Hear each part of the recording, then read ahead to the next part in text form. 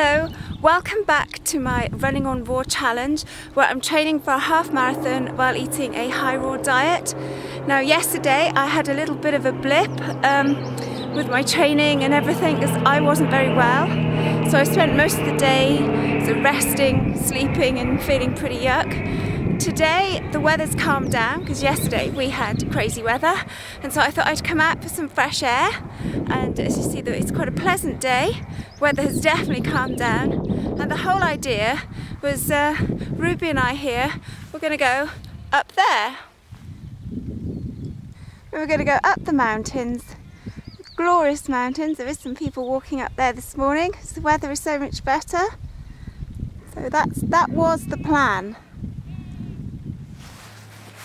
However, I'm still not feeling that great, a lot better than yesterday, but I'm still not 100%, and there's no way I'm going to risk going up there all by myself because it is a pretty steep climb and quite a long climb. It's a bit deceptive, it actually goes even higher when you get up there.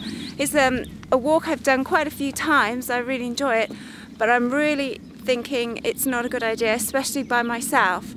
So I've just come out for sort of a gentle walk with the dog, and we'll probably go back down now, down the hill, and perhaps for a little stroll on the flat closer to home, and not overdo it, because obviously I don't want to overdo it and get laid up. I've got to be sensible, and so I'm sort of thinking, maybe I'll give the big mountain a miss for today and hopefully get back on the road to recovery quite quickly. I've eaten this morning because I didn't eat a lot yesterday because I wasn't feeling up to it, so I've had this huge banana and strawberry smoothie, which I wish I'd videoed for you because the colour was amazing, and the smell, going back to good old smells, the smell of strawberries just hit you. It was fantastic. They were fresh strawberries from my local shop and they tasted great. I can't wait for the summer until we get more and more of those in and I can go picking my own.